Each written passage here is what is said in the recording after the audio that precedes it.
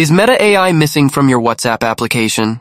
I'm going to show you 2 fixes to this problem, so by the end of this video, you should have Meta AI show up in your WhatsApp application, and you can enjoy all the benefits that it offers.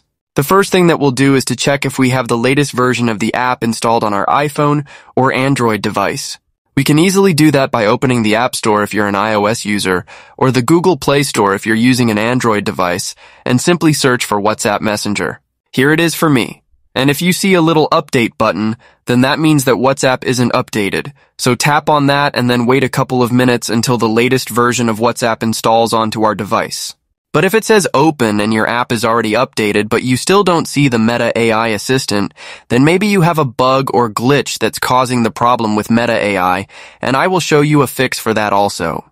I'm going to exit the App Store and then open the settings on my phone. If you're an Android user, find the Apps section.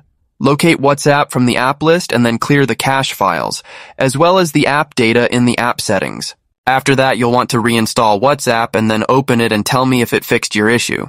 But if you're an iPhone user, then you want to go over to General. Then locate the iPhone storage section. You'll then see a list of all the different applications which you have installed on iPhone, so we'll locate WhatsApp and open it. Tap on this Offload App option, and this is a great way to clear out unnecessary data and cache files that can build up over time.